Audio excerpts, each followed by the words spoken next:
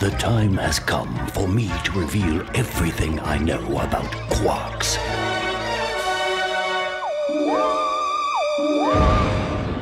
These strange beings which defy all scientific laws.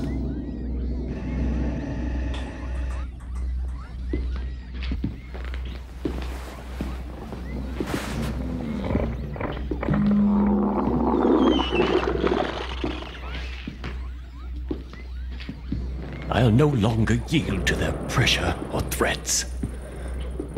Nothing can silence me anymore.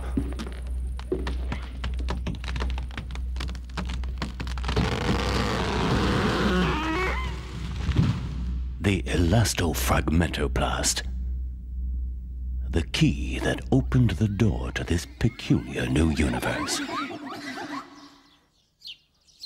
What attracted my attention was the number of objects suddenly and inexplicably breaking. But I was soon to realize that nothing would ever seem natural to me again. Listen.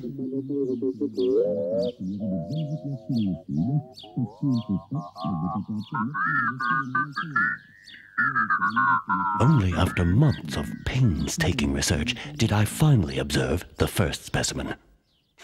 Though you cannot see it yet, the creature is already there. The detector is scanning for the right frequency. I've got it. There it is. With these images, no one will dare deny the existence of the Quarxs.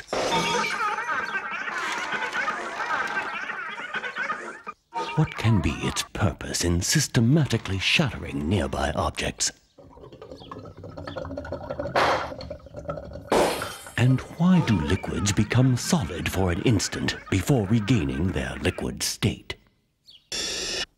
It would take many more close observations before I would better understand the elastofragmentoplast.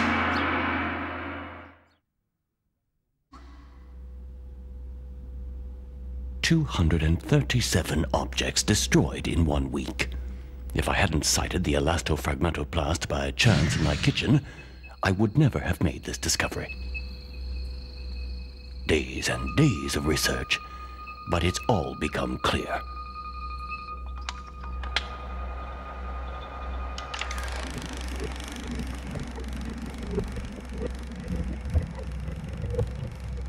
I found it hard to believe that all this destruction was completely gratuitous.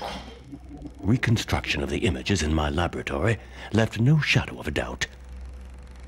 The elastofragmentoplast absorbs the substance he attacks.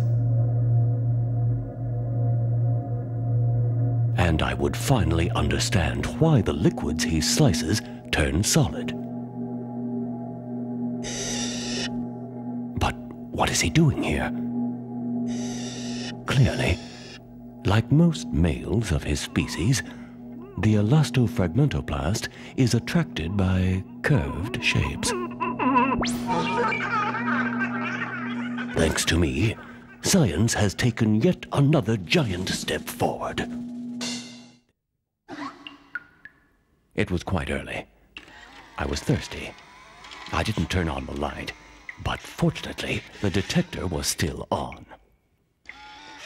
I'd never imagined I'd find the elasto here in the bathroom. What was going on? I'd never seen the detector go into such contortions. It was him, all right. But he wasn't alone.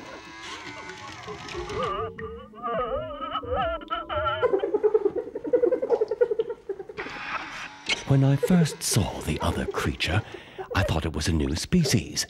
But in fact, it was the female. Two conclusions could be drawn. One, the elastofragmentoplast is not a hermaphrodite. And two, when he destroys objects, he's actually seeking his other half. This document is highly exceptional. The eternal laws of complementarity have proven universal, after all. Right here on the edge of my bathtub. And this is the fruit. The fruits of their union. Insignificant, just like our tablets or pills. They're here. Invisible. Omnipresent. The Quarxs.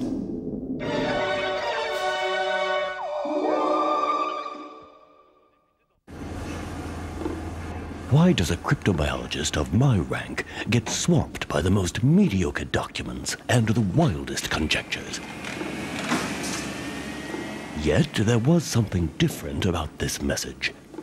The aeronautics manufacturers were quite right to send their film to me. Their control cameras had recorded a phenomenon which defies all conventional analysis.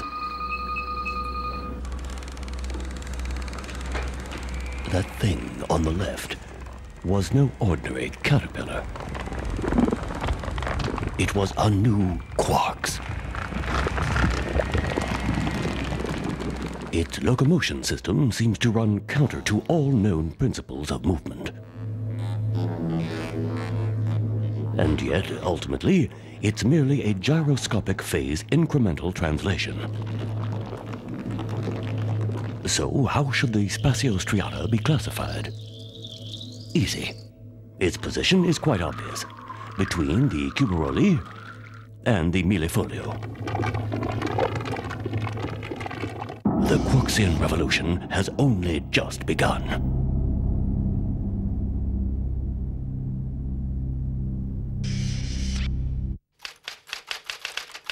Let's take a closer look at this phenomenon.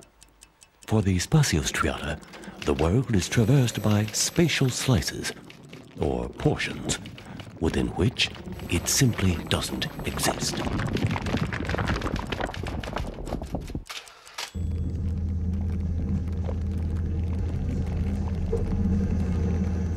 By comparing all observations gleaned so far, we can confirm the existence of a set of parallel zones from which it is totally absent.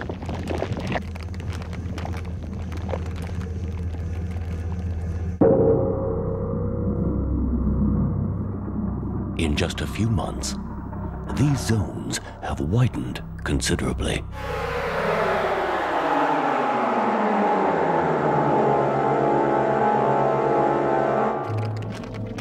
Each day, the spatiostriata's vital space is reduced. Its disappearance is now merely a matter of hours. What a frightful drama. What a terrible loss for science.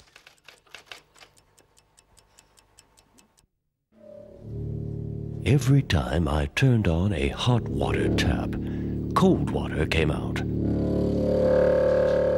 The spirothermophage had invaded my entire plumbing network. I began to become acquainted with their secret life.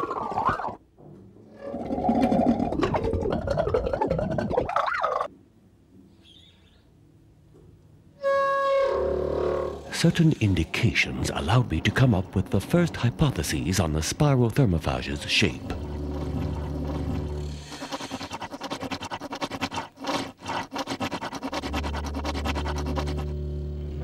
I finally managed to obtain a satisfactory representation.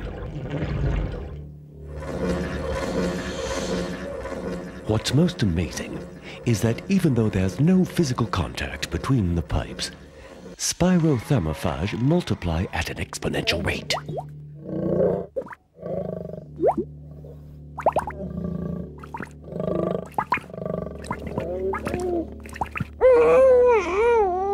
It's perfectly clear. They absorb heat in order to reproduce. When'll I have hot water again? They're here. Invisible. Omnipresent. The Quarxs.